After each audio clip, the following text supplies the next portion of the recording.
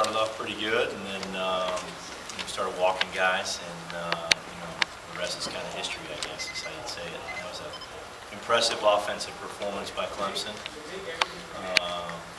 but we just did not execute whatsoever from a pitching standpoint, and they made us pay.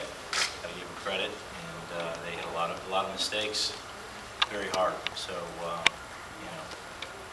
just not a good game for the Catamounts. Very good for the Tigers, and need to rebound tonight. Come back tomorrow, facing a very good Nebraska team, and you got to forget about this one pretty soon.